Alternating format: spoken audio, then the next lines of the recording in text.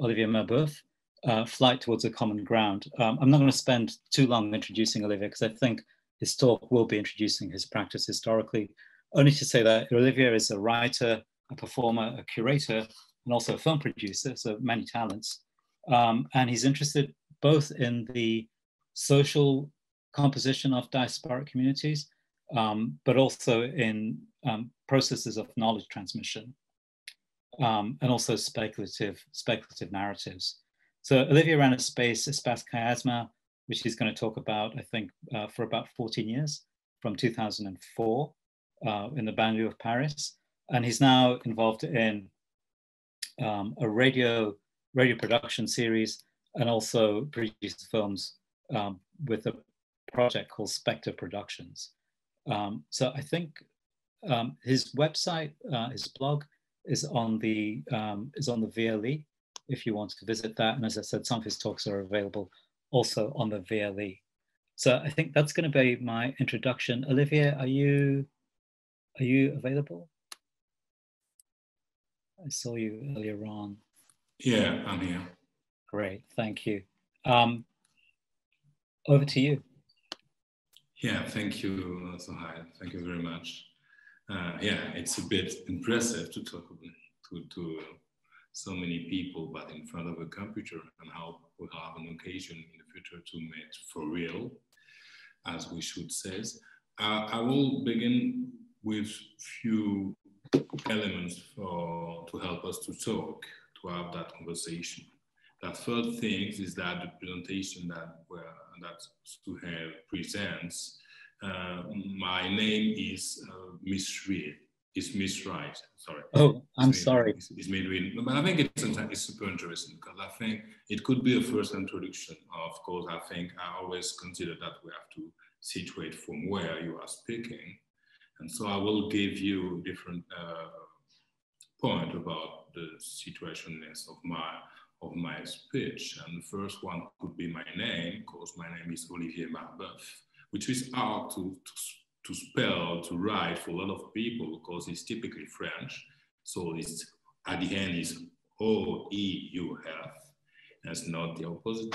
But it's nice because I think this name is not really the name. It is the name of the owner of the family of my father in the French Caribbean context. Because the father of my grandfather was born as a slave. So the name we've got is the name as we receive as a product of the plantation. So I think you can write the name as you want, but if you want to find some information about me online, it's perhaps better to use the right orthography. But otherwise, this name, I'm not so attached to that name. And in a way, I'm attached to it as a matter that can be, let's say, a matter that I can work with, not as something that naming something. And so the issue of naming has been for a long time a part of my job. But what I would like to say is the first thing, I will give you some elements about the context where I'm speaking from, but don't hesitate during our talk and in the chat to ask some questions, because I think I'm going to talk about a specific context, which is quite close to the UK one, but very different, really different. And I think the first thing I would like to say is that we have to be careful not globalize all the idea and all the context, even in the Western context. I'm from France, and more specifically, I'm coming from the outskirts of Paris. And being from the outskirts of Paris is something really specific. I would say that in France, people will say we are often outskirts. The name is banlieue in French. That means the place for the banished people, banlieue. So it's really meaningful when people say I'm coming from Marseille, from Lyon, from Paris. It's not the same thing when people say I'm coming from the outskirts of Marseille, the outskirts of Lyon, the outskirts of Paris, because there is a real invisible story and a kind of parallel stories of the outskirts in France that have been really visible each time there is a huge riot, and the riots in the outskirts in France has always the same kind of beginning, which is the murder of a Black young man. So I'm a part of that storage, which is really connected also with the global Black Lives Matter movement. And so I'm coming from that people from the outskirts. Just to give you an image globally, in Paris, in the inner city of Paris, there is 2.5 million of people, and the outskirts of Paris is 10 million people. So when you got an image of Paris, just imagine there is 5 times more people around than inside, and that inside or not inside is really significant, socially, politically, racially in France. So I think I try to introduce that first thing, that is really that idea of the outskirts in France. And so my family is coming partly from an island, a small island in the Atlantics and in the Caribbean context called Guadeloupe. And as you may know, that France is still an empire with some islands here and there in the Pacific Ocean, in the Indian Oceans, and in the Atlantic Oceans. And those colonies, colonial territory, are called departments or territory. And they are supposed to be French.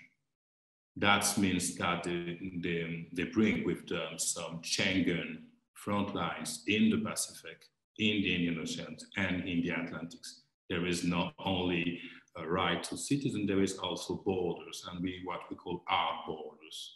And I think we reproduce the situation of the Mediterranean context in all the oceans. That's why we are some of us consider that I was still an empire. So that's the introduction. I'm coming from what I call 2 different peripheries of that empire. The first one is the outskirts, and the second one is the Caribbean island called Guadeloupe, where my father was born. And so I think it's really important also to get the idea that in that context of that periphery of France, we got a specific perspective of looking at the heart of the empire, the core of the empire, the center of the empire. And all I'm gonna try to talk about today is a really new and specific relationship in between the periphery and the center with people of my generation and the new generation to come, and our attempt to get out from the desire of the center, from an imagination of the center. So being a periphery, not because there is a center, but being in a periphery as being in the world. So it's really important, and I think all what we are calling in France the decolonial practices is not the desire to have the power of the center, is not being people of color in the center of attention and where what I call the scene of representation of the Republic, but to have the right to stay in a certain periphery, protect by a certain shadows, and be able to tell the story from that periphery without any desire and any imagination from the center. So to come to what Suhail says about the whiteness, I always use in my text, and we will come back to it later, the idea of the white body of reference. Because I think the most interesting things for me, coming from visual art, like most of you, is not to consider only the whiteness as a kind of phenotypic dimension, as a color, let's say, but more as a position. And that position is a centrality and the desire to be in the center of attentions. That's why I says that being in the periphery is also a kind of movement towards another place, which is for me a place for the commons in the future. And it's out from the influence of that central body. So refusing to be produced by a relation with that central figures. I'm not a human because I have to compare myself to another kind of humanity. We're all human. and there is no body of references of the humanity, which is, I think, a central issue in epistemic violence with the whiteness that is produced in different way, because I think we can be really focused on the super clear violence produced by the white patriarchy in the world, but I myself spend more time in what I call the innocence, and the white innocence and the white ignorance. That means those people who don't consider that they are violent, and they don't affirm that they don't say they are violent, they don't act that way, but they are, as Isabel Stengers, the Belgian philosopher, would say, they are acts by a system. So it's not as you acting as a person, but our system is acting through your body. And so I think it could be something we can consider, for instance, with the way we educate people. And I do think that the whiteness is a way also to educate people to have a desire for a censure. And personally, all my work is an attempt to dismantle, deconstructing that desire of being the center, considering that is only one position and is super important, of course, in the context of the art world. That desire of centrality is really the most toxic dimension of the art world. So how to build a way of being, a way of living, a way of breathing together in the art world without that issue, that desire of centrality. Is it possible to imagine being actively involved in the art field as I am without that kind of desire, and building also all together other places of shadow and in the periphery?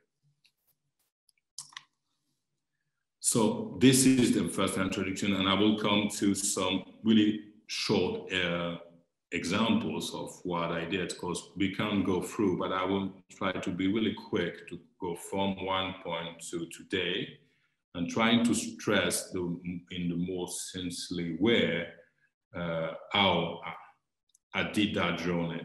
I would say that there is two ways, and I'm a storyteller, and that says there is two ways of telling a story. You can tell a story from the perspective of the time when you were living an event, and you can tell a story from now. And it's two different ways of telling the stories, and I think it's really often really interesting to try to do both.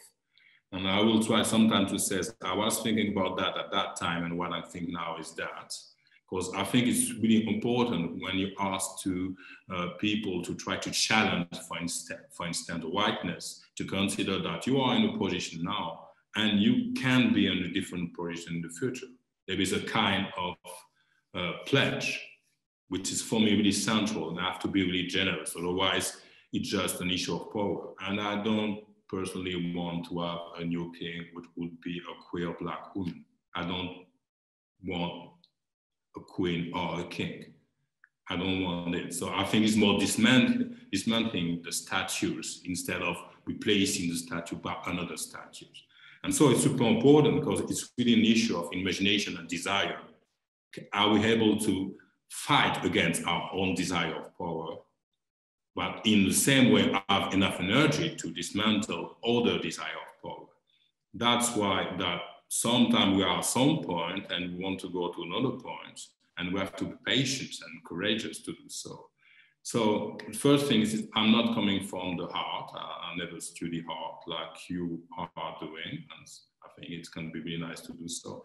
But I study science, and it had a relationship with my social background. I'm coming from a working class background. My parents were really simple workers, and for my father, as a non-white person, the only one way to become somebody in the French society, it was to be such a kind of engineer.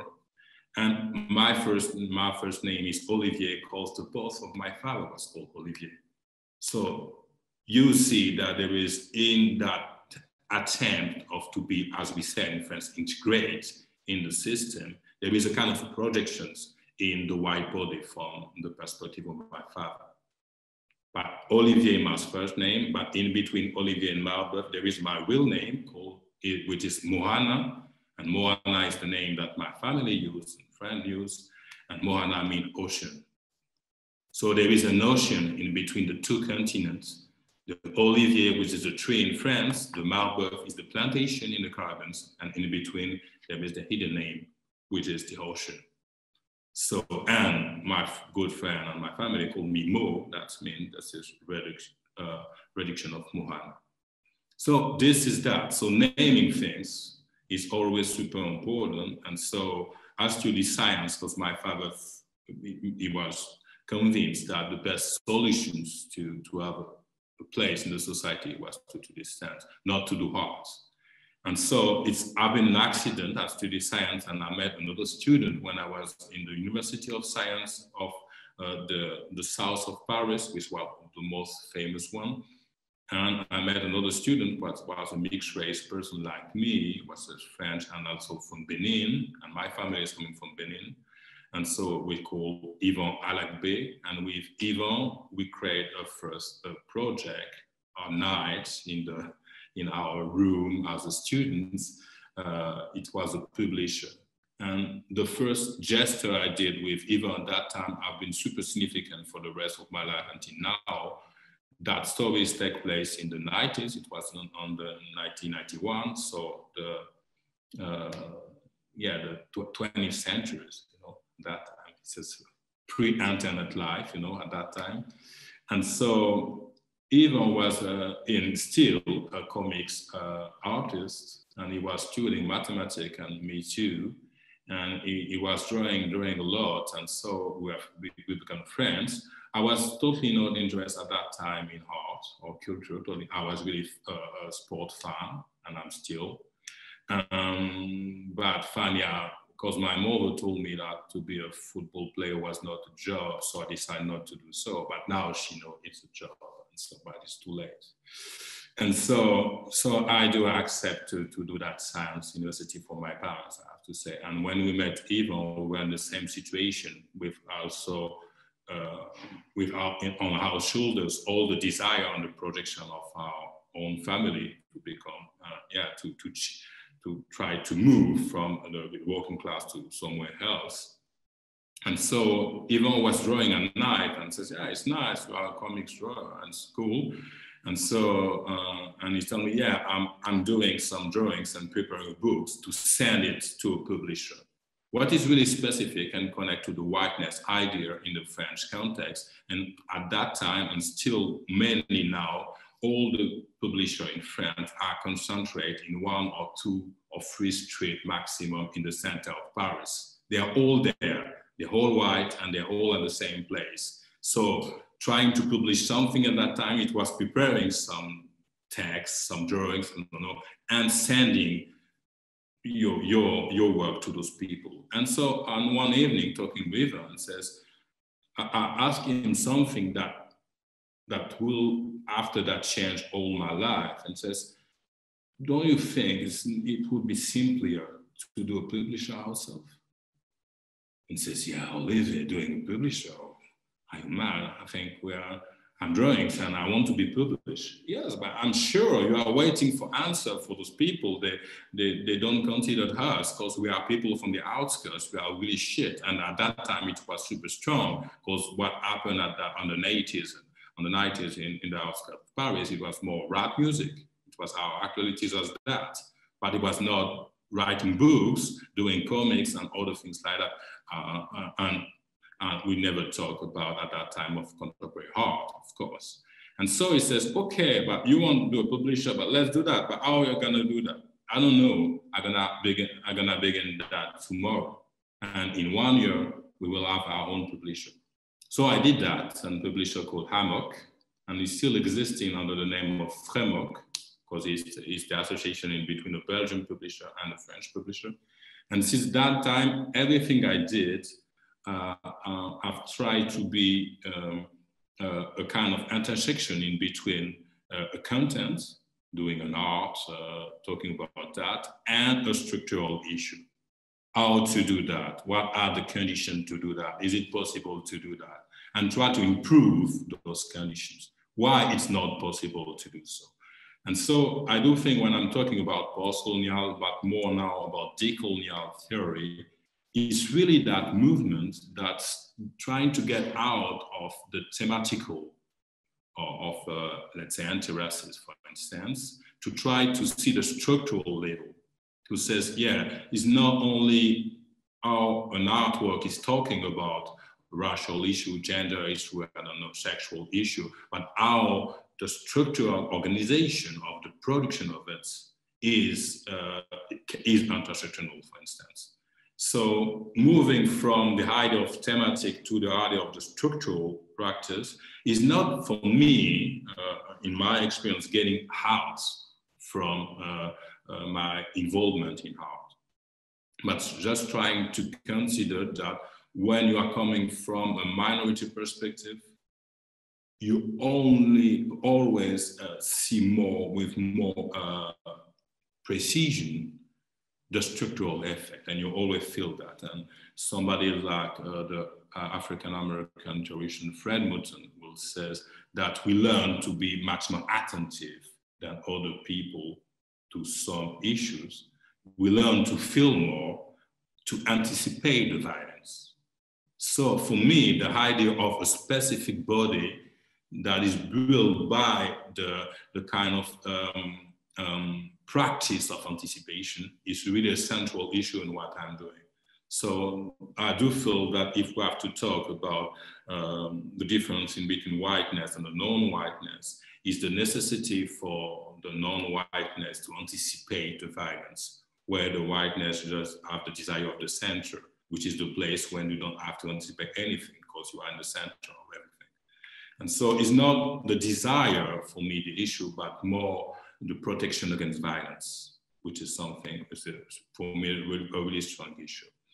But also you have to build some place. And I always say, and I discover with Amok, that first publisher we did during 10 years with Yvan, that from a minority perspective, you can't only produce a certain kind of speech, you can only speak. You have also to create a place to speak. So I think the place of enunciation is really central in a minority space.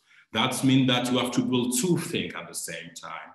You have to build, to develop an imagination, but also to develop a kind of echo chamber, to talk as Louis Chudeshokai will say. That means that you have to create a kind of climate, a kind of textures, a kind of echo of what you're gonna say to be heard.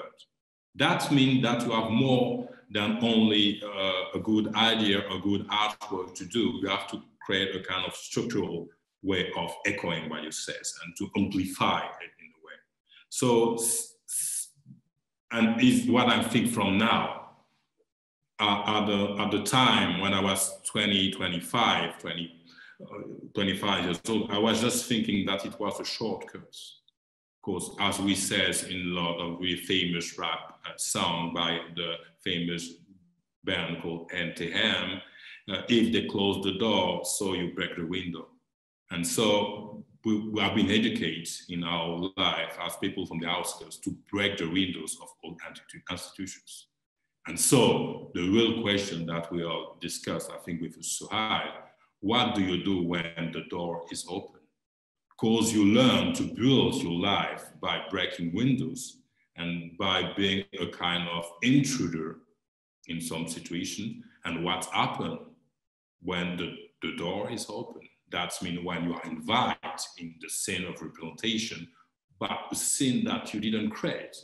That's why I said, I think from the minority perspective, there is always the double movement of creating a situation and performing something in that situation. So creating a space. I'm just gonna try to use, Zoom to show you things. So I'm gonna do that, and so I think if I do it that way, yeah, it's not bad, and that way. Yeah, we can see it, Olivier. You can see it is cool. Okay. Yeah. I'll just show you what I did after when I arrived in the north outskirts of Paris in a city called Les Lilas, a small city in the outskirts. I decided to create a place, not decide, because the place found me, I have to say. Because I was about 30 years old and I decided to retreat. It was already the end of my career. I spent 10 years doing fanzine, and after publishing a lot of things, and so it was enough. I said, okay, now I need some rest, a pause. And so I decided, I found a flat in that street in Les Lilas. And so just when I arrived there, I was really, prepare myself to a new life, a cool life, I don't know, find a job, founding a family, I don't know. And finally, just down to the windows of my flat, I saw a printer just about to close. They were just closing. And so I asked the question to people, do you know what that place is? It's a former printer. It's a printer of the neighborhood. But now it's closed, and so it's gonna become a kind of loft or something like that. And says, okay, pity. So I get to the owner and says, okay, I got a project for that place. I didn't have any idea at that moment precisely. But it's a really a way of doing of people from the outskirts saying that they know how to do things they don't know. And so I was cool with that. I just told him, I'm gonna make something. And so he said, okay, if you clear the place, fix it, I'll let you stay here 6 months without paying any bill, any rent. And I accepted that and stayed out for, at the end, 15 years. And so I'm showing first an image of the outside of the place, because it's really significant. Several times in a year, we block the streets, and so we install a place where people can eat, talk, listen music. And so Chiasma become a quite famous place for contemporary art, but also a place where that kind of thing can happen. That means that people can get outside from their place and talk outside and eat and listen to music. And so I'll show you other images. So this is the closing event of the seasons. And so we invite the neighborhood people to organize the closing event of the Contemporary Art Center dedicated to visual art, but there is no real program from the art center itself. It's a way to invite the neighbor to create something to celebrate each year the closing of the place. So the concept was that we don't program anything and just ask the people who want to do something that day to use the means we get to make the art center. So this woman is a woman of the team. She's a technician responsible, and she's also a rap singer. So that day she decided to propose a rap. And inside the art center, I will show you all the images. All the plays were dedicated of everything we are doing outside of the art center during the year, with schools, with neighbors, with charities and so on, considering that the place is also, I always say an art center have to care about what it wants to do, but also what is outside it wants to do. That means that for me, the real idea of a community is not people that resembling that people that try to find a mirror in the body of the others, but the capacity of imagining and creating some connection with what is not you and what coming towards you, and what I call what is not coming towards you with a already known face, what I call the concept of dirty faces. Meaning that I can enter in your place with a dirty faces you can recognize, but you have to welcome me even if you can't see your face in mine. So this is, for instance, the neighborhood makes some recipe to cook things. And so they use the art center during a month in June to present what they are doing using our tools and our means. So this is a small image of the outside. And you see the art center is really inside a neighborhood, inside a building. It's not a place outside of the common life. It's really, just beside, it's a former hotel. So yeah, it's really local things. That's it. And so I can come back really quickly to show that people are invited also to share food that day. So everybody's coming with something and prepare that. So it can be a kind of, let's say, a local activities, but it's also an art center.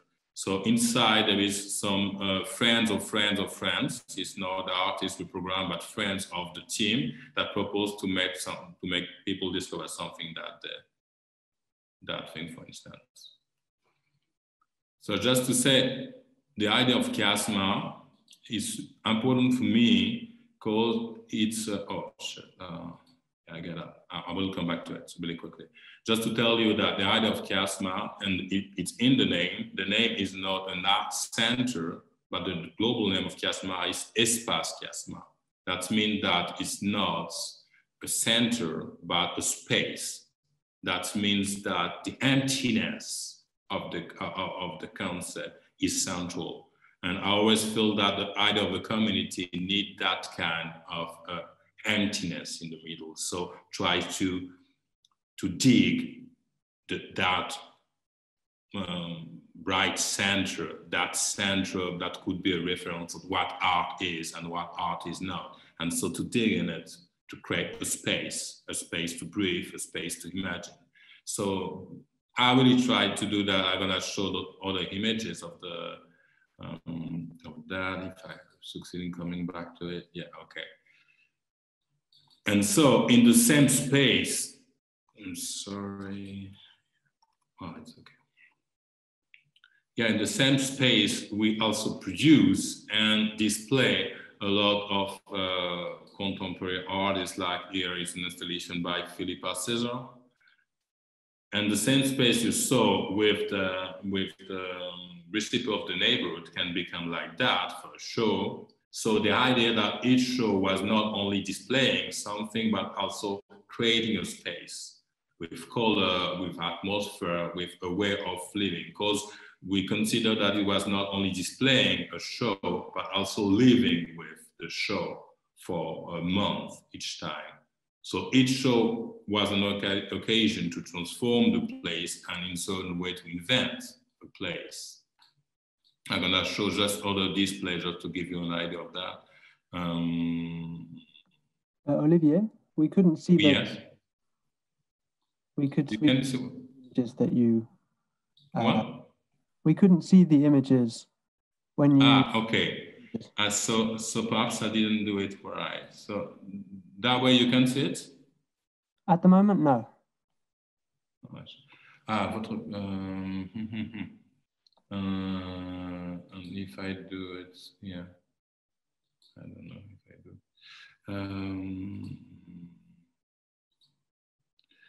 Stop your screen share. Open up the images and then go back to screen share. Yeah, so I open all the images. I'm sorry. Really sorry for that. And That's so it. now you see it? Yeah. Cool. Yeah, so this is another display of the place. So Philippa César show, as I said. And so just to show you that space is not only displaying a show, but creating a space in dialogue with artists. So each time the proposal was not only displaying films or images or installation, but also creating a space. And what was nice is that the neighborhood, but also the art scene was always coming in a new space in chiasma, because the whole space was a tool that we can, transform to create a kind of stories. So how a space can be a tool to storytell something, and not only a white cube to show things, So this is the idea also of creating a specific, I'm gonna try to close it, yeah. I'm gonna try to show you other things just really quickly to give you such a kind of feelings of how it could have been the space. You show all the outside, okay. I'm gonna share the screen again. Do you see it now? Yes. Yeah, cool. So this is the show of the artist called Louis Anderson. It's a UK artist, it's him. And so in that case, it was a show about the Atlantic century repaint of the whole space. And also the space was also a space for encounters. So, you know, the space of the show was also the space of encounter. It was a unique space, you know, where people can sit down, people can eat in, and things can happen. So I would say the sacralization of the show have been displaced with the chiasma gesture, because the show have been considered as a place to live and to experiment, you know. So it's also the idea of a community that inhabiting a space together and sharing a space with artists, but not only looking at images in a show. I'm gonna try just to show you last things, and it will be enough for chiasma for the moment.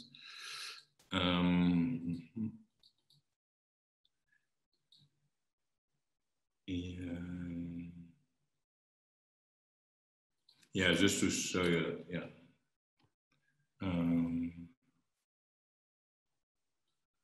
Yeah, I can show you that. It's one of the last shows I made in chiasma. Do you see it? Hello? No, we can see your file selection thing, but not the actual images. Ah, yeah. So I have to. I'm trying it again. I'm really sorry. I practiced, but I think that is it work now? Yeah, that works. Cool. Yeah, I'm just finishing with that. So this is also a display of an encounter in a show.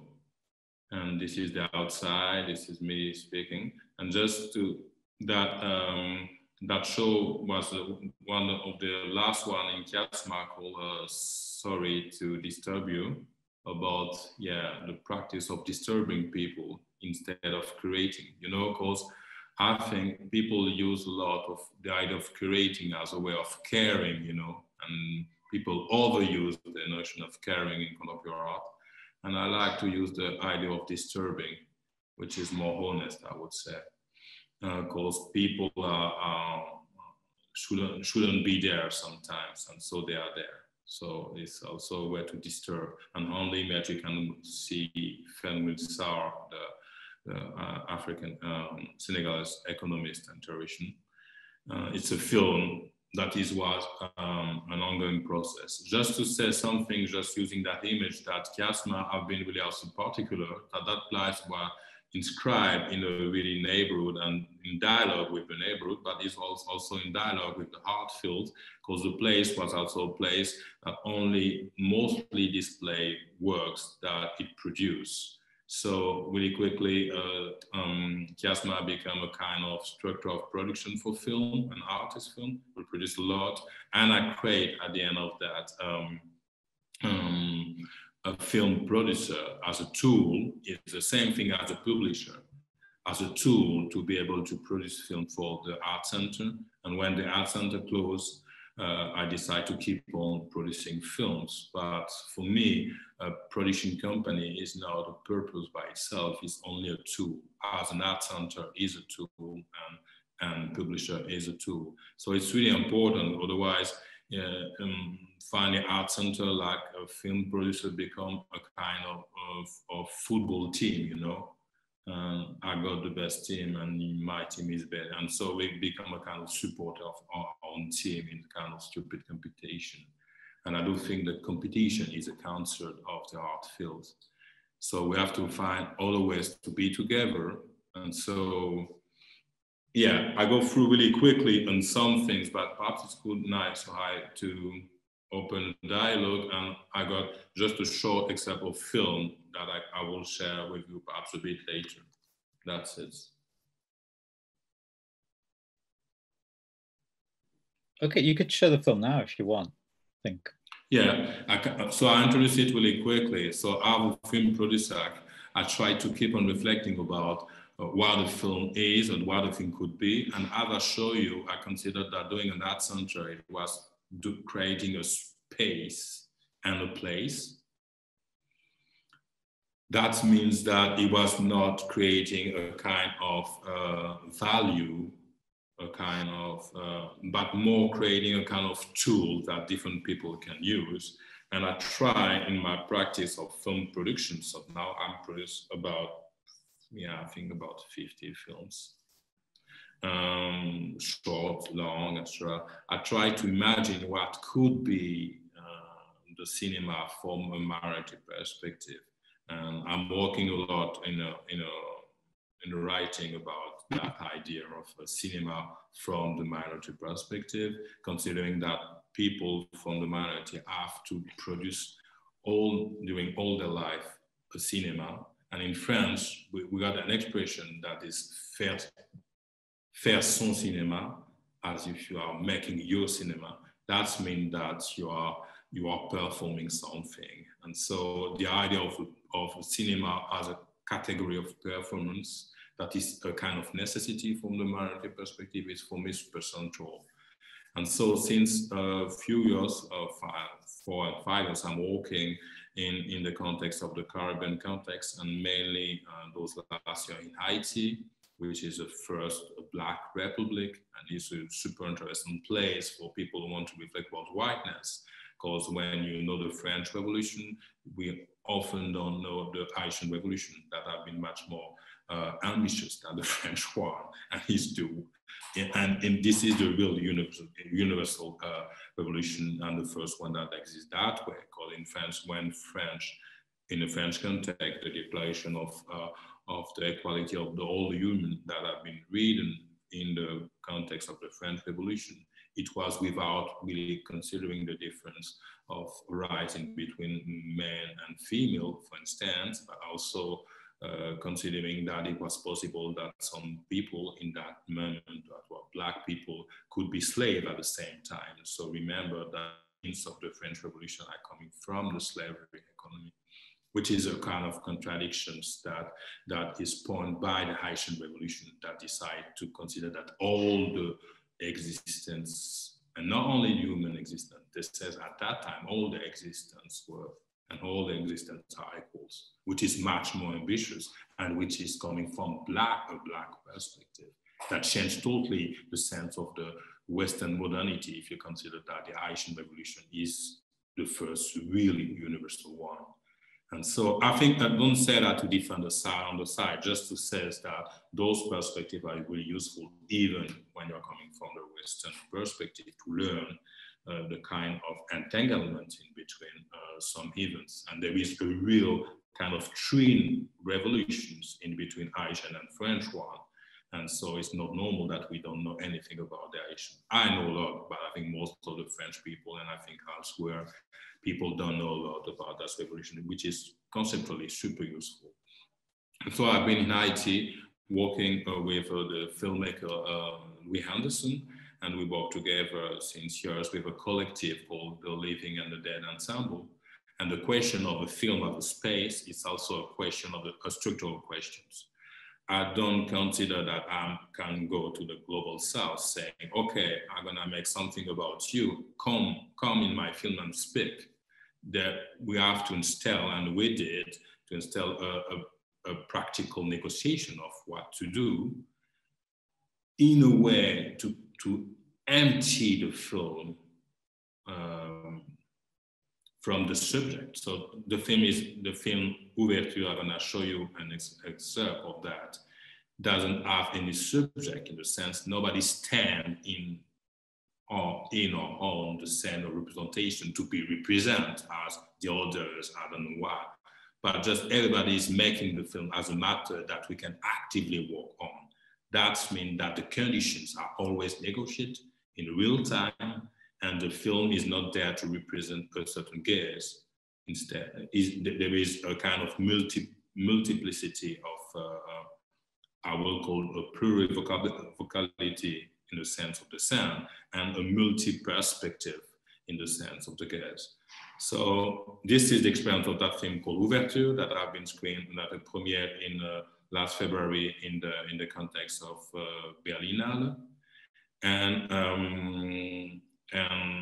yeah, I've been screened in 20 places during that COVID time, including the New York Film Festival, but also in Trinidad and Tobago, in Martinique, in different places.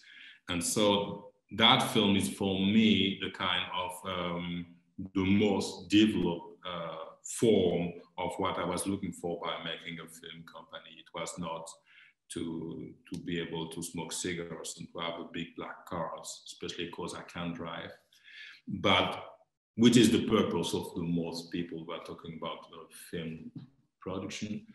It was more to try to create something that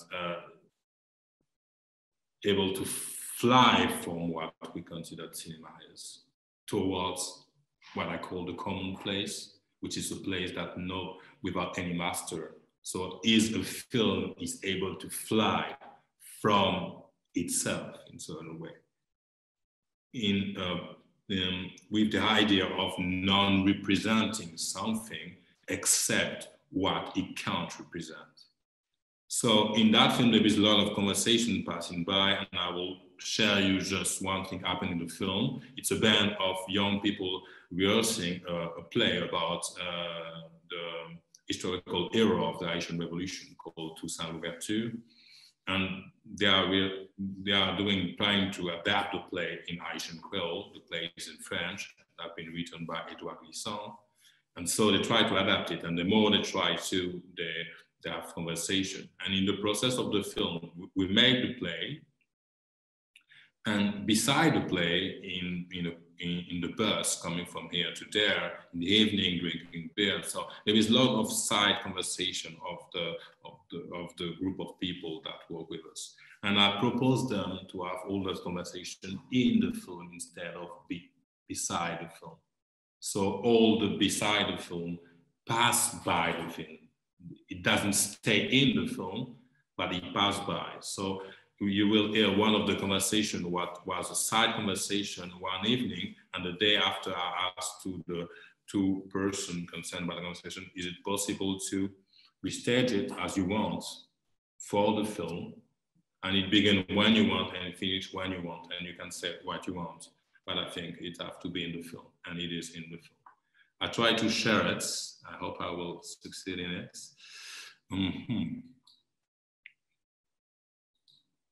Yeah. So, do you see my screen, the images or not? Not yet. Not yet, okay. So I think I have to share the screen before. Okay, yeah. You see it now? Yes. Okay, it's cool. Yeah, it's 5 minutes of conversation. I think I've shared it with the sound. Just tell me if you hear the sound. Do you hear? Okay, yes. It's good. So come on.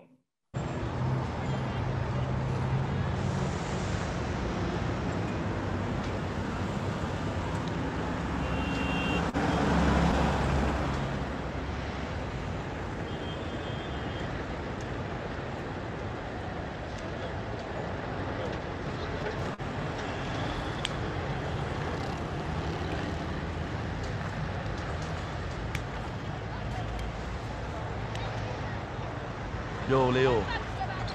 Yeah. Oh, bon, disons, man, faites parler de citoyens du monde, là, même tout est un peu utopique. Et dans ce sens, côté que l'autre de ces citoyens du monde, pour moi, c'est lié tout originaux, c'est lié toute catégorie sociale pour appartenir avec eux-mêmes, c'est lié catégorie culturelle. Tout sont idées qui flottent. C'est-à-dire que c'est une espèce de fuite de responsabilité, peut-être raciale, culturelle, économique, parce qu'on est homme que par l'homme, tu vois, donc chaque monde qui existait ici-bas a une catégorie sociale. Bon, on a les plus loin, on a une catégorie culturelle, donc tous ces citoyens du monde, même trouver un peu utopique, bon, pas même biaisé, mais c'est utopique comme idée. En fait, déjà, je trouve que c'est génial qu'on fait remarquer ça. Et souvent, vraiment, ils comprennent comme ça. Mais au fait, Dire c'est citoyen du monde, c'est pas que me nier origine moins ou bien oublier ou bien fuir responsabilité en quelque sorte. Au contraire, responsabilité, me devoir, c'est chercher l'autre horizon, c'est aller joindre de l'autre espace, découvrir de l'autre bagaille. Et c'est dans l'idée ça même d'ailleurs qui fait me dire que c'est citoyen du monde. Non, mais tout à l'heure, mais chercher l'autre espace, ouvrir horizon. Et pour me continuer, je voulais dire que ça, au fait, je ne pas résumer, je ne pas une étiquette et je ne pas identifier directement par rapport avec l'origine. D'abord, on va identifier par rapport avec qui ça m'y ça que je gagne comme bagage et en tant qu'être humain, quoi, rapport humaniste. Même pas trouver l'humaniste, plus trouver l'individualiste, parce que il y a l'autre. Parce que c'est peut-être ou même dans tête pas identifié par rapport avec telle ou telle chose, mais l'autre, identifié par rapport à mon bagage. Donc on a par exemple qui est simple. Donc c'est dans les pays côté que le racisme lui-même est en branle, donc mais t'es noir en fait. T'es noir, donc il y a beaucoup comme noir. Et ceci a bien des barèmes qu'il a construit parce qu'il est noir. Donc en quoi on est que on met une étiquette raciale sur lui, bon, pas seulement racial, mais des fois qui est purement coloriste. En quoi on est comme ça qu'à dire bon même en France, donc bon, nous sommes citoyens du monde, donc considérons en tant que tel. C'est peut-être c'est dans la tête au lié. Est-ce que pas purement individualiste? Parce qu'il y a l'autre. On est homme que par l'homme. Tu peux pas exister sans l'autre monde. Même pas dans un cosmopolitisme, parce que pour moi c'est flou. C'est une espèce de déni. Même pas la donne plus non bagaille origine, non bagaille africanité, non bagaille qui plus ou moins noiriste. Bon, c'est la donne moyen pour qui ça? Parce que je comprends que c'est un bail qui est tout naturel quand l'homme, la peur de la différence, la peur de l'inconnu. Donc, nous ne pouvons pas argumenter contre ça, c'est naturel quand l'homme. Mais tellement grave naturel, mais on veut créer un bail qui est culturel, qui c'est théorie implicite de la personnalité. Donc, parce que je suis noir, donc on me considère comme un voyou, parce que c'est pauvre, bon genre, ouais, parce que je suis aussi dans une catégorie sociale bien déterminée, un ensemble de bagages que je ne peux pas gagner. Appel là, c'est qui ça? C'est être humain, c'est pas noir, c'est pas blanc, c'est pas marconné, mais c'est on vit ensemble, c'est. Et puis d'ailleurs, moi je trouve que utopie en j'en sorti le talent, c'est mon bail qui est impossible. Ça qui est impossible, c'est situation à vivre kounya, situation Jean Mounio pense kounya, il est impossible.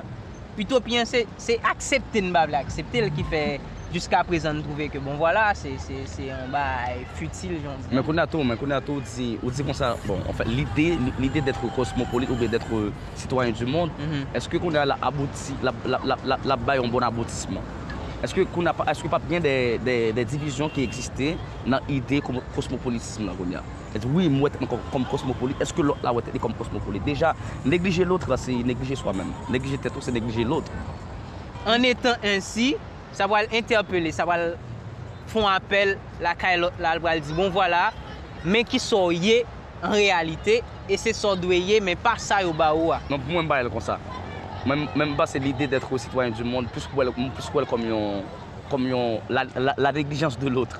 Et comme si c'est la négligence de soi-même, parce que faut tout négliger l'autre là, ou oublier son hier. Mais non! Parce que l'autre n'a pas du son hier, carrément. Parce que l'autre oublié son hier, l'autre n'a pas du son hier. L'autre n'a pas dit ça, mais t'es noir en fait. L'autre n'a pas dit sa société a dit hier.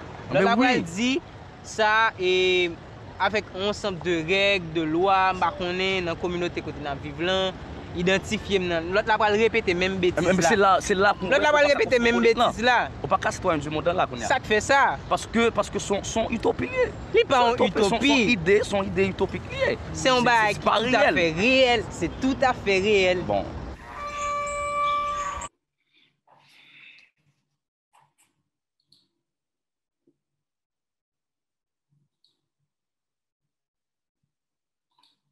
Okay.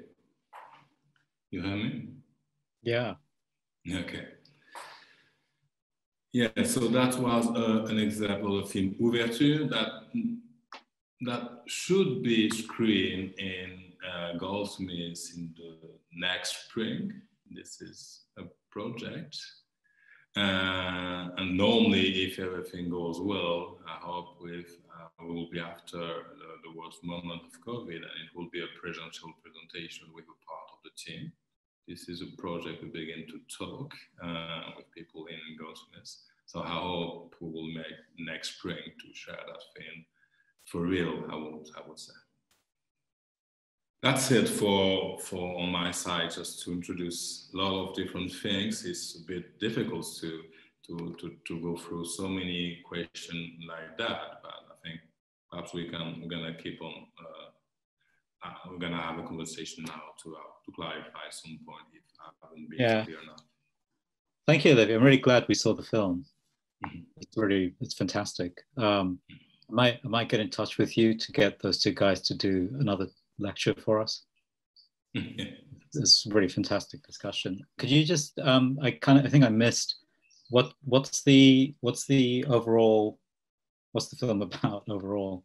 Yeah, the film is globally about a theater company in Haiti that trying to stage a play about Edouard Glissant called Monsieur Toussaint, about the story of revolution. But in fact, it's the beginning of the film, but the film is expanding in a standard way to a lot of the other questions from that first question, what was, is there any revolutionary spirit still vivid in Haiti today? And I can answer that question really easily, yes. Right, and these two guys are part of the theater company? Yeah, they're part of the theater. Yeah, but I think that everybody in the film is playing a role in itself at the same time. So it's also, I think, for me, a real perspective about the notion of minority, and again, the necessity of what Morton called the performance of blackness. That means that you are not only you are always also performing something. Mm-hmm. And my idea is also the necessity of creating a kind of stage of your life. So Ouverture is really playing with that kind of issue of creating a kind of space of a stage for your life, that it could be a kind of arena for a collectivity. So the film is talking and playing that at the same time, I would say. Yeah, okay. I see there are a few questions. I'm going to ask you one just to, we stitch together the end of your talk and the beginning, mm-hmm. and bring out some of the, the larger issues rather than specifics. So I think this issue of staging your life sounds to me, you can relate that to the point you were making during your talk about the pledge to be in a different position. In a way, the film allows the protagonist to be in a different, to be in a double position between who they are outside of the film and who they are inside of the film. And I see when you were describing what you did at Chiasma, it also seemed to be, well, kind of like an exhibition space, but what seemed really important for you was that it was a staging for encounters between different people, but also between people and images, people and narratives, and between different narratives as well. Not all of which are autobiographical, some of them are speculative, some of them are this kind of double staging that you were just talking about. So I was quite struck at the beginning when you're talking about, being from the French Empire gets called the periphery. And how you phrase that as the problem with that, it's the deep history of it, it's the politics of it, but to conceptualize that, you called it a scene of representation. And the challenge for you at the beginning was not just how you enter into the scene of representation, but how you avoid it, how you negate it, how you go by its side, how you undermine it, and so on. Right? So it's not to, as you said, there's no point being another king or another queen, because the scene of representation keeps going, even if it's like a minority person in that position. So it's more about the, I guess what I draw from your talk is you're setting up, on the one hand, this kind of imperial notion of a scene of representation with a center. And on the other hand, the one that you're endorsing and have made, the staging, which doesn't fall into that scene of representation. And just to kind of bring it back to the contemporary art, the contemporary art discussion, partly because of the pragmatics of the program. People come to Goldsmiths because they want to enter into like a professional art system. We're a recognized channel for people to do that. But I think one of the issues that's coming up for me thinking about this series is actually what do we sign up to when we do that? And so I was kind of trying to, in a way, ask what is the capacity for contemporary art to do staging, as you're describing it, and there's a lot of efforts to kind of work through communities, set up space of encounters, and in a sense, some of the from the images anyway, some of the exhibitions that you had wouldn't look out of place in a contemporary art zone. But there seemed to be something very specific in what you were discussing, which was the effort was not just about what gets exhibited, but about who meets whom in the spaces that you set up, right? So you're very clear, it's not an exhibition space in which people arrive to see something. It's a space in which people meet by coming to look at something, which is a different activity. So I think go ahead. Yeah, just to say that I think the separation you do is also linked to a certain conception of what the representation is. And I will say, firstly, coming from the periphery, and I will talk more specifically about the Caribbean context. You have to remember some precise point of the history also to consider new entry in the contemporary visual practice. And the first one is that the separation in between the subject you look at or the object you look at and the production of subjectivity in the Western context is really specific. I'm coming from the Maroon culture. Well, the relationship like indigenous culture, the relationship in between the so-called nature and the humanity is not separate. You don't look at something is not you. Your whole body is in relation with something, but there is not that cultural observation of something that has been separate from your body. And so the visual culture and the importance of the visual in the Western epistemology of the modernity is linked to the separation between human and non-human. So it creates that display of going to a show is look to something is not you.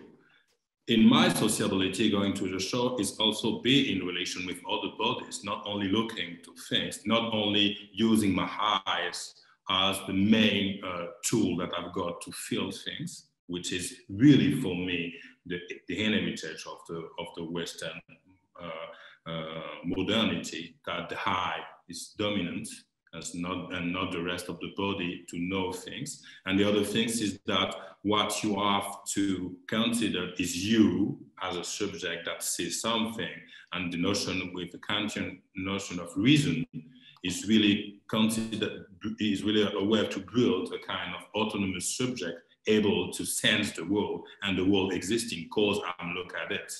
But I don't consider that. I don't consider the world is existing cause I look at it. The world is existing in me, outside of me, in relation with me. So it's more a culture of relation, which is not less visual. What I'm calling cinema is all the performances, the image production possible through relationship in between human, non-human context. But there is no landscape, for instance, in the Caribbean culture. Because remember that people have learned to disappear in the so-called landscape to survive. When you spend a part of your life as a matter, as a resources for the white capitalism, you become something else. And you don't have the desire to be on the center representation, as you don't have to have the desire to be a Western subject. Is the way back to the thing, as we says, outside of the object and come back to the thing in such a kind of collection of matter. And when I says I try to dismantle the desire to be the Western subject, it's not against that. It's really an issue of imagination and an issue of desire. I try to reorient my desire towards something else, which is also an ecological concept. I try to reorient my feelings in relation with the climate, in relation with the environment, instead of my desire to be a Western subject, because that subject destroy the world we're living in. So it's more a kind of way of being in such a kind of, let's talk about the ecology of the art fields, and not as a thematic, but as a practice. How to do not to be toxic, to answer to your question. How to do not to be toxic. So let's take what we don't want to be, and not only what we dream to be. When people are coming to Goldsmiths for visual art department, which is quite famous, and our department is too, is with a desire to be. But people have to be able to come also with a certain kind of desire not to be, and with another kind of imagination, but not refuse to come with that. And as you know, I really defend that the practice of refusal as a positive practice. We have to learn to be with, but not accepting with. So I talk about the sense of consent, and what people ask to the people of color and all minority now on the Western sense of representation is to consent to be there. And I don't consent yet. And I feel that refusal, it helps totally that world to find new well-being. It's not refusal to participate, it's refuse to consent to an existing sense. So for me, the art world doesn't exist in certain way. It's an issue of imagination. It doesn't exist. It's what you want it to be. So I'm not entering in the world because I'm not entering in a sense of representation. I'm coming with my own sense.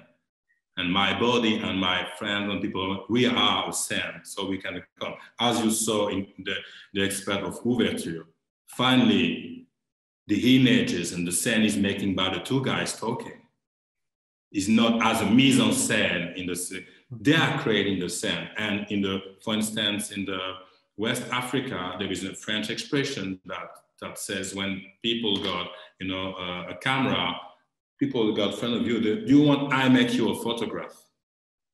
That means, with my body, I'm going to make an image for you and you don't make an image for me. So it's my presence that creating the condition of an image. And I do things that we have to be really confident in that things, because if the scene of representation is not populated, it doesn't exist anymore. Okay, I'd like to go a bit further, but I see there's a bunch of questions for you. So I'm going to ask James to kind of lead on the questions. Okay, so I'd just like to repeat what Suhail said earlier, in that when you're asking your question, please put your video on so everyone see you and Olivier can see you. I'm going to group some of these questions together, which means that maybe two people will ask their questions and then Olivier will answer that pair. So the first ones I'd like Rita Moraes and then Eloise Chaspeau. So maybe Rita could go first.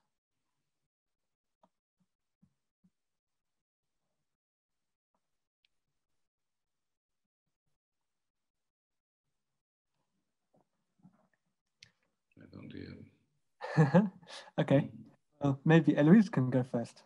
Sorry. Oh, go Eloise, then I can go. Sorry. I was having a problem.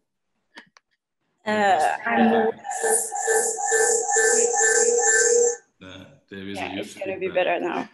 I'm with people around from Goldsmiths and we are all looking at you at the same time, so it's echoing all over the room.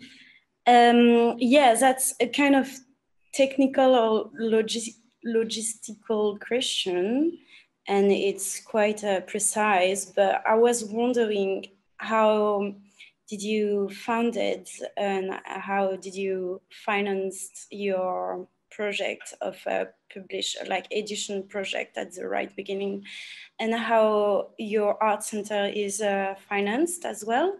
Is if you received money for government, and if you also found that it was more and more simpler for you to get money from government throughout the years, if you felt like the public answer was a bit more, how can I say that? If you felt like the political reaction was more and more open to your project, or if you felt some resistance to find a finance for your project. Yeah, the first thing, the first, I can answer to that one, James, or you think I should wait for another one? Well, the second question was also a kind of more technical question, so I thought maybe we could hear that one as well. Okay, cool. Rita. Okay. Hi. I hope it's working now. Yeah, my question was about, I mean, just if you could maybe give us a few more words about your collective process. As I've been reading and following Overtures, I really like the film, but it's always signed as directed by the ensemble. So maybe you could tell us a bit more about how that process actually happens while constructing the film. I mean, from producing to editing, I guess. Thank you. Wow. Yeah, the two questions, we can spend a lot of hours to answer to that. Thank you for that really nice question. I will be short if you want to hear to everybody. So I think it's super interesting and super important to talk about the publisher at the beginning, because I'm writing a text for a South African magazine called Shimurenga, you may know, about the process of that first part of my life as a publisher. And I don't know the word in English, but the title in French is Muscles et Perruque. A perruque is something you put on your head, and the muscles. That's mean about the hammock thing. So the hammock project have been made with, the first results was our body with evil. And so it have been our time, our body, but we found it using a technical call in the working class, the perruquage. And perruque is what a worker is doing during his, the time when he's not working with a machine. And sometimes the worker used the machine that were working all the days to build some little things for them or for the children's. And that technical struggle, really small struggle called to do a perruque, faire une perruque. That means that you use the machine of the capital just to produce something else than something for the capital. It's really simple for me, and I'm writing a long text about that, because all the resources of the publisher at the beginning have to be used on the, make some photocopy in office of friends, using some papers, learned serigraphy here, and all the books we did with even on the 5 first years of Amok, which are really precious for us. And now they are in the National Library in France. They have handmade one by one without any money. And this is the part of my life I'm the most proud of. After that, I did things with much more money, which is really problematic. But that first part is really the inheritance of being from the outskirts. We didn't have any money to do anything. It's just using, you know, as in office, there was you can make a photocopy there. And so I make some books. Some of them are really famous, made like that. Coming on nights, asking your friends if they can help for that, and learning. And so with even at that time until now, for me, each process of making is a process of learning something. So it's super important also not to say, I'm gonna do something because I learn how to do it well. I never learned to do anything well in my life, even as producer, as curator, as writer. I never learned anything well, because I think we have to queer the way of doing things if we want to do our own space to breathe. So I mislearn in a way. It's not even unlearn, it's mislearn, but that mislearning, it has been super efficient for me, and it's really my artistic signature. And say about the collective, I will just to answer to Rita's questions. I would say that the collective have been a process of living together and building relation together. Normally, when you're making a thing, you met people, you do things. Since 4 years, we met several times in the years with the collective, and we are doing what people are doing when they are all together. We are inventing films without preparing them. And so it's a permanent conversation on what to do today, the day after. And it's more for me, and it's really an heritage of the feminist practice. It's more an issue of attention for me. I'm one of the person writing in the collective, and my writing is based on the memorization of conversations. So there is no inventions. It's the life of the collective life, creating some potential scene, and we are making it collectively that way. But I think that really often in the Western context, there is a kind of obsession of the collective organization as a kind of masterpiece, you know, the organization itself. I think the base of the living and dead ensemble is the chaos, because we're main people from the Caribbean. And so the way of speaking is a cacophony, the way of organizing is a chaos. But the pleasure to live in a certain kind of chaos.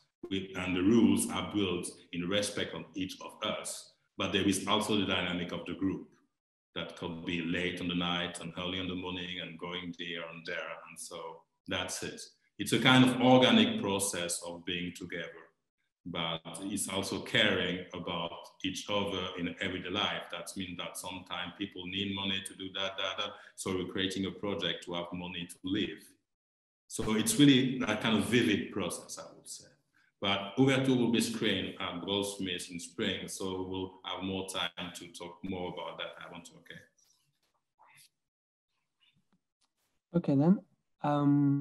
I think the next question I'd like would be from Jean-Francois. But I'd just like to remind everybody that have your video on while you're asking the question, and also while Olivier is replying to you, so he can see who he's replying to. Is Jean-Francois there? Yes, yeah. So thank you so much for this talk. I would like to go back to something you are introducing in your text, An Invisible Common. You're talking about the oceanic approach, and I thought it was a very beautiful analogy to the periphery, the ocean as a space. So I would like you actually to say a few words maybe on that. Yeah, the really simplest way is that to consider that when you are coming from an island, the ground is the sea. So there is a kind of opposition of, for instance, you know, part of my family, and my second name, Mohana, is coming from Tahiti. And in the Polynesia, imagine there is a territory is as big as Europe, but only made by water. So that means that we have to get that imagination of they are living in the same side of territory than Europe, but we call it Micronesia because we only point, you know, the small islands, but it's territory made by sea. And so I think the idea of the ocean approach is an idea of also a counter narrative. That means that you can look at the map of the world, looking at the sea instead of the continent, and considering that the ground is the periphery of the water. So it's really that kind of idea of a perspective, and I think we have all been educated in the Western context to have a certain perspective on things, and we have to spend more time to build for us, each of us, a really more specific perspective that helps us to live. If some concept doesn't help you to live well, that means that you have to invent other concepts to live your relationship with the world. And of course, I think what is really important, because I saw also on the chat, people think that center versus periphery. There is no versus. It's exactly not that. There is no, the periphery is not the periphery of a center. It's try to reorganize desire for periphery as an ocean doesn't care about itself in relation with the continent. It says, I'm the ocean of a continent.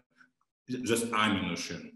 So the periphery is more the way of living you can build on the side, you know, but not because there is a center, not in relation with the center, not with any kind of angriness against center, to try to reorganize and redirect the desire to other spaces, just that. And don't to lose your time with some scene of representation that are toxic for you. Don't spend time in the toxicity. So care of yourself and care of your kin and trying to create other places. And I think it's really a useful lesson for the periphery, because in time in France, the periphery become more and more important when they care about themselves as a cultural space and not as the border of the center. Thanks very much. I just want to say that probably we've got 15 minutes left before we need to finish. So I'm going to ask one more person, which I think I'll ask Maria Yoranko, who asked a few different questions, but maybe they can summarize their questions or just give the ones that they're interested in right now.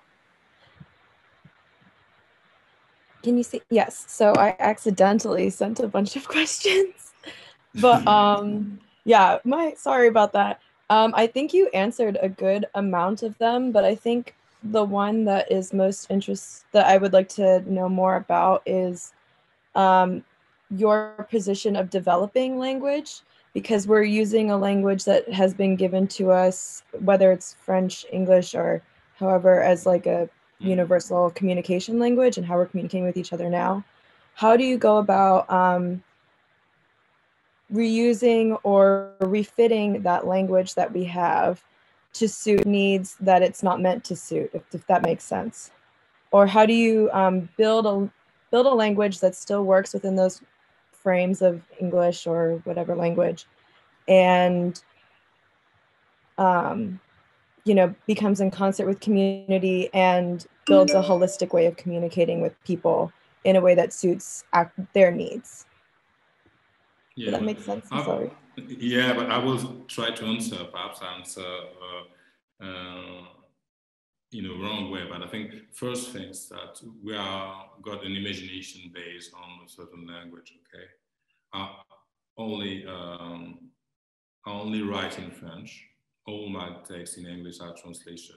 I never write in English because I got my personal struggle with French, which is something really my intimacy.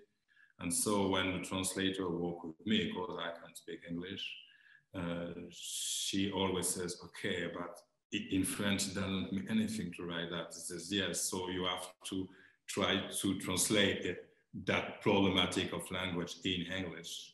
So sometimes I got a relationship so intimate with French that I can brutalize French, you know, and through Creole expression, and so in between French and English is not so complicated, because you can make translation at some point, even if there is always an untranslatability in between language. But when you jump, for instance, from French to Creole or Creole to French, it's not the same system of language, because Creole is a visual language.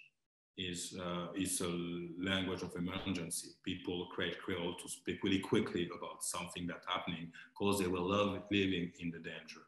And so my relationship in between Creole and French is that I had a life under the trees of the state violence. And I'm speaking French like I can speak Creole, other people can speak Creole, with a certain kind of urgency, considering that the most important thing is to create some shortcuts in the sense.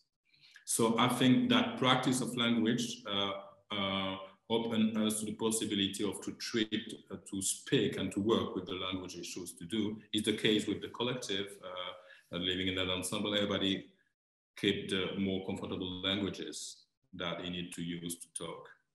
And we have to deal with that. Because I think we always need to simplify things in a lot of issue of communication. But of course, in art, we never have to care about simplification. Art is a complex thing, so we don't never have to simplify anything. If there is an issue of communication, we have to practice it instead of simplify it. And I always says that everybody has to keep his own languages. Okay, it's practical to speak English, to go to Goldsmiths and elsewhere. but I don't think that people have to speak the cosmic English everywhere in the world. I consider that each place have to speak its own languages, and we don't have to switch to another one, or we have to accept the kind of misunderstanding. I always says, to answer to the question of collectivity, there is no collectivity for me, no assembly without misunderstanding. That misunderstanding are for me the base of what a community is. It's really the opposite that people think. The transparency of language doesn't open to assembly. An assembly is based on a misunderstanding. So we have to keep that different level of understanding that we have about a word. And so, of course, with Ouverture, we are also practicing the poetry, which is for me the transition in between the visual and the words. So poetry is the visual aspect of the languages. So that's it. Great. We've got a tiny bit of time left. So then I thought I would ask Juliette Pepin, and there's a slightly anonymous person called 2M1WYI who asked the most recent question. So maybe Juliette could go first, and then the anonymous person after that. I think there is two Juliettes, so I'm not sure which one. I'm talking about Juliette Pepin. All right.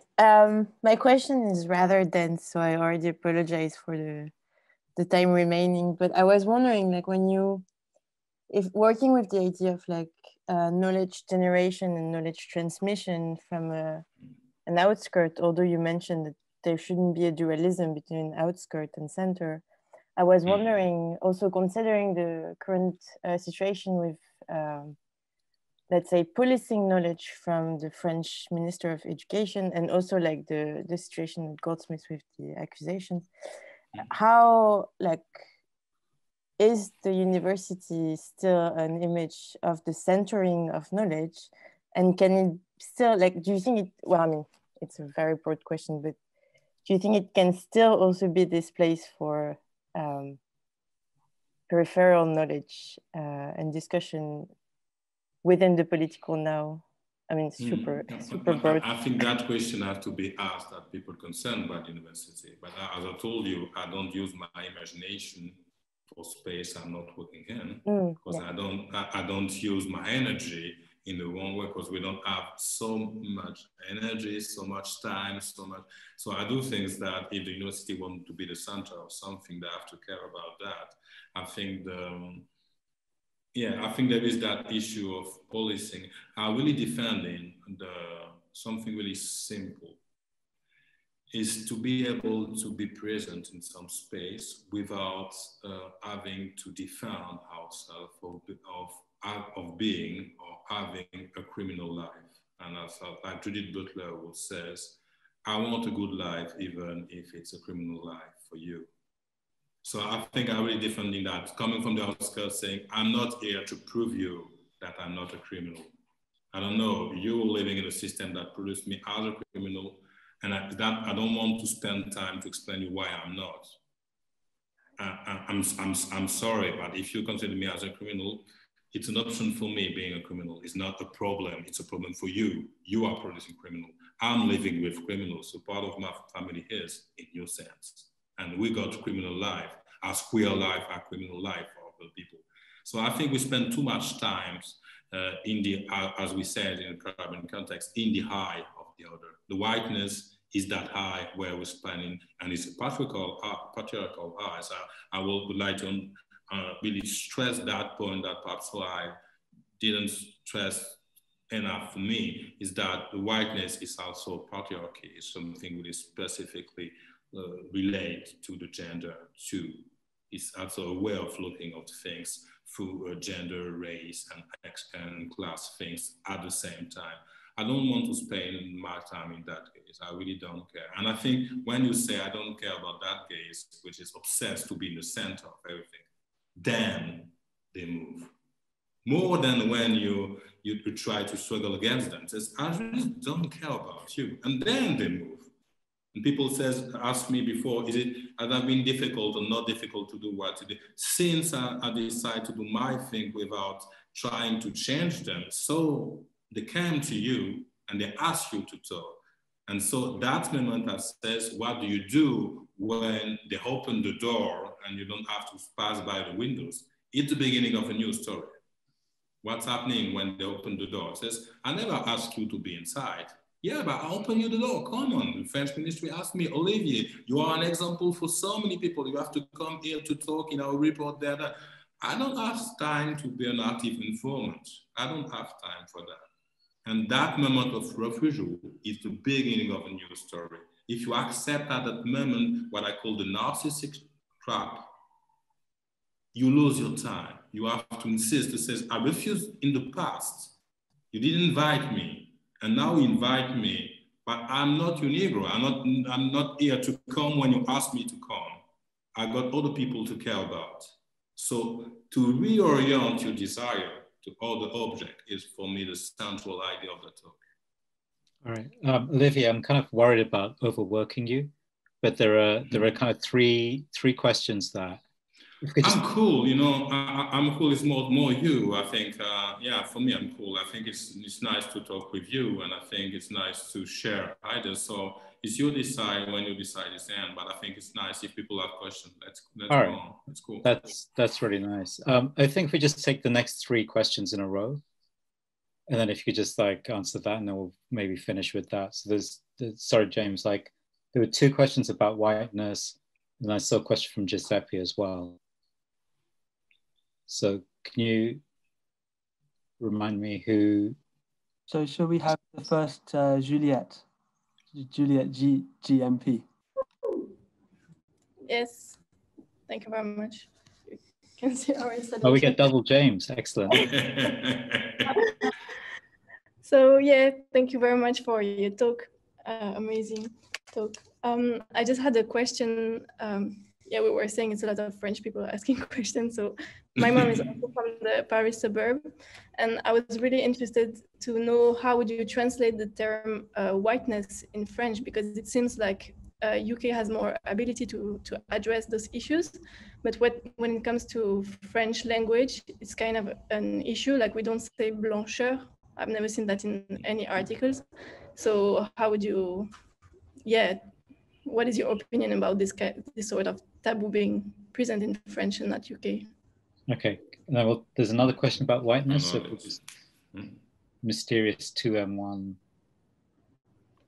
Okay, nice. No. Oh, sorry, it's me. I didn't realize I attended anonymously. Yeah, I was just really, thanks for the talk. It was, yeah, brilliant, very inspiring. It struck me throughout that you talked a lot about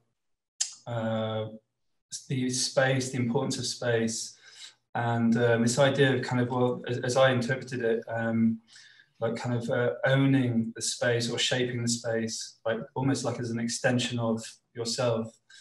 And I wondered if this was, this desire or focus came from a sense that space, as you typically have encountered it, somehow typically didn't represent you or your experiences or, you know, your ideas. And I suppose on the back of that, I was wondering, to what extent do you feel whiteness like dominates space? And I wondered if you had any thoughts on how can a place or space be white, and how can it be, if you find a space kind of like overwhelmingly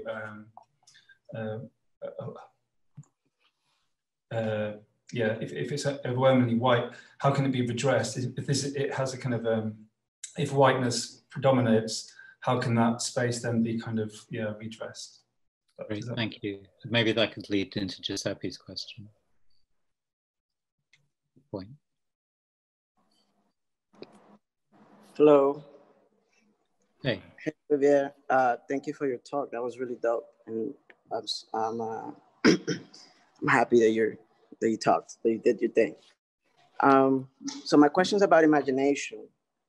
And I like this idea that I think I heard you mention about imagination as a tool for world building, but also maybe existing outside of systems of confinement. And perhaps an imagination that stops fetishizing representation, such as maybe like, you know, American tropes as like maybe the Obama administration or something, and like actual, and honors actual Black liberation, right? And I'm thinking now more about maybe also like imprisonment and people like George Jackson who utilize this type of imagination as a way to escape, as a way of liberty. And I guess my question for you, or maybe just something, maybe a thought, is how do we house this type of imagination, this resistance within academia, and if we even need to house it within there, and how do we articulate that type of imagination? Yeah, that's it. Yeah, that's cool. I can answer to that one, for the threshold one, and come back to the whiteness and the white space. Thank you for your question. All are really inspiring too. First thing I have to say is that I accept that invitation by Suhail to keep on walking, and I'm considering that I'm trying to frame my own idea talking with you. I'm not here to teach you something, but I'm to also to keep on walking. And so I like the conversation because it helped me also to, in relation with other feelings, question, and imagination, to build something. So I think we never walk alone. To answer to the question of academia is that I think all space called, and it's come back to the Ausonic approach, I will say, all place calls something outside of it, and the outside of it is also the space. So I think it's no use to think the academia as something that is totally without any porosity to the society. There is no academia as a bubble. The academia is in London, the academia is in the West Indies, the academia is somewhere first. So that kind of role of academia, I will see, you know, the global academia, I don't believe in that at all. And it can relate to I will go jump to the first remarks that have been said by Juliette about the translation of whiteness. I don't really care about translating whiteness or about translating blackness, because the construction of a whiteness in France and the construction of the blackness in France is really specific. And the specificity is really what we have to work on.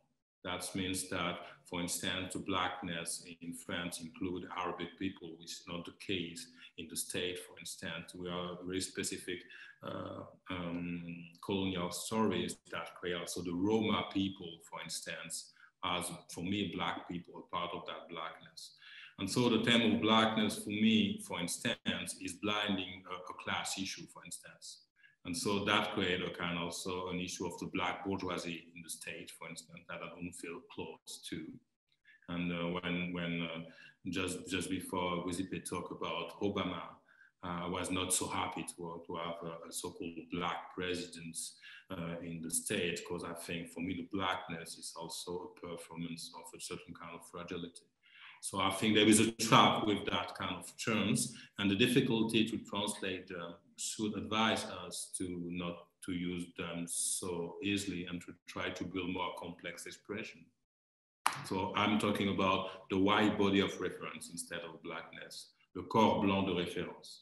That means it's not all the wide body, it's typically the kind of wide body that is obsessed by its centrality, and it's also the body which in the contact with you compare your humanity, you know. So this is the heritage of the modernity, considering that the white people are the people and the other people are less the people. So this is not only say whiteness, but notion of reference for me is super important. And also I'm talking about the body instead of identity, for instance. And I talk a lot of my friends, scholar, American and British scholar, about that, my use of body instead of identity. Considering that there is always a certain kind of performance in So it's not a kind of essentialization of what the identity is. The identity is a performance, and it's a specific body in a specific context. And so it was just to say is that in a certain way, talking about the academia, we have to consider now in the global world, the academia is over-connect with the rest of the world, and the temptation not to be connect with is a problem. But I will say we got a really specific situation in France where there is two problems, but one of the most important for me is the difficulties for the academics to be in relation with the activists.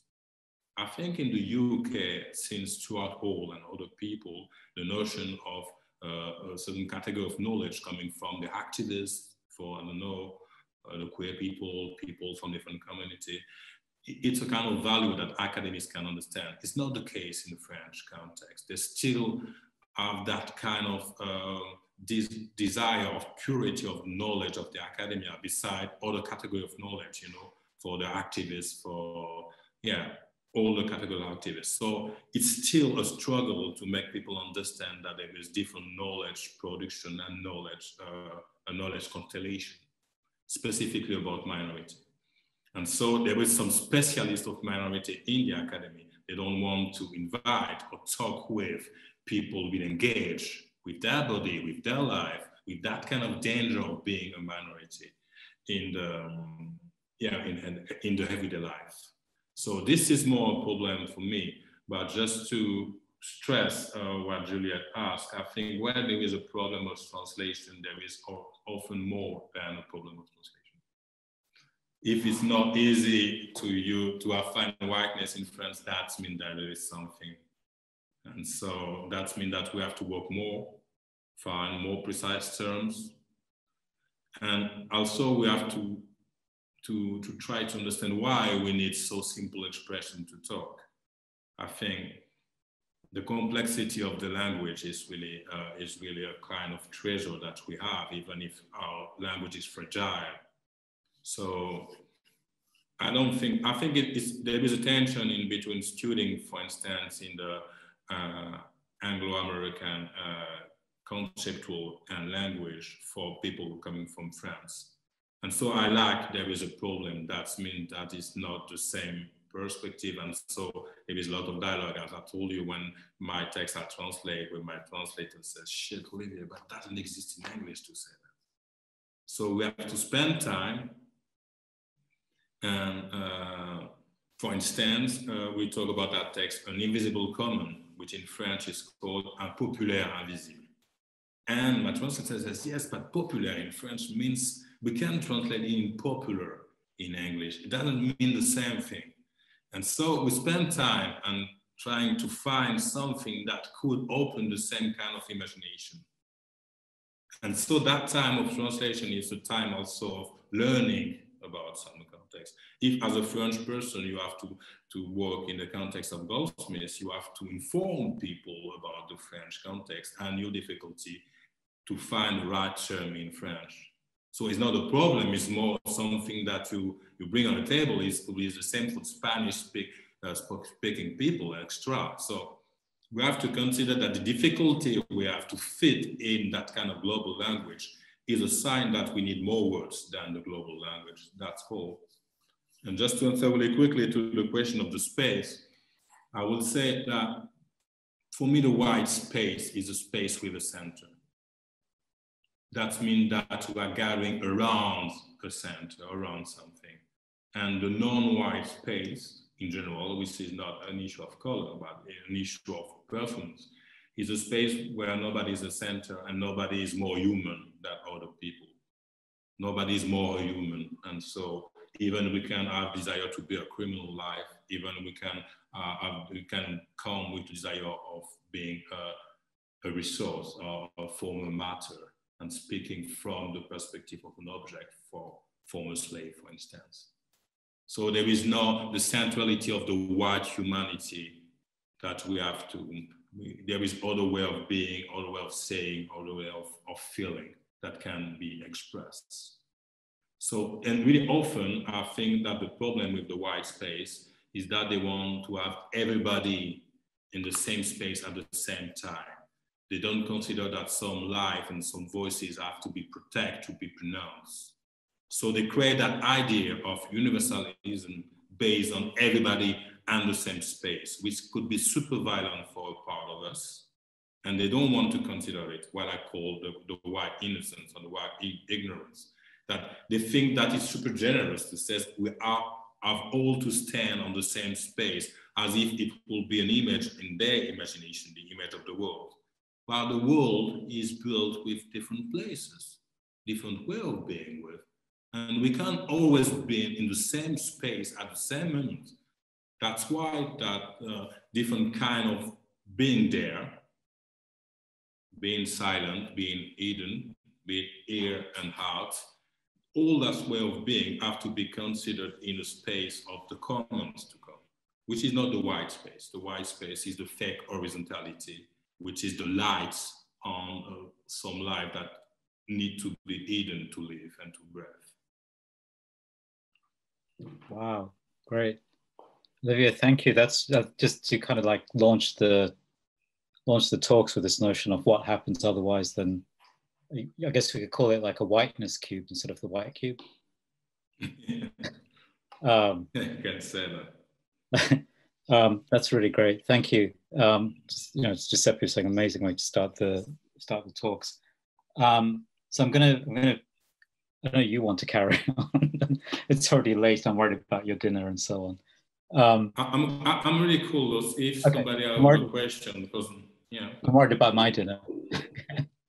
I think it's you that making the decision, because it can be late for some of you. So I think when you decide it's still 5 minutes before 8. Let's say we stop at 8 for last things. Okay, I think most questions have been asked. People are kind of saying thank you. So I think we can close it there. So, well, thank you. I think if you're coming over in spring, we'll try and get you back. Maybe to do some work for us as well as for showing Ouverture, which just looks like a really... Yeah, I'm sure we will make it. I think it will be a really nice moment to keep on our conversation in a concrete way. And I hope it will be inspiring for you for first talk of the year in that really difficult moment. But we got still imagination.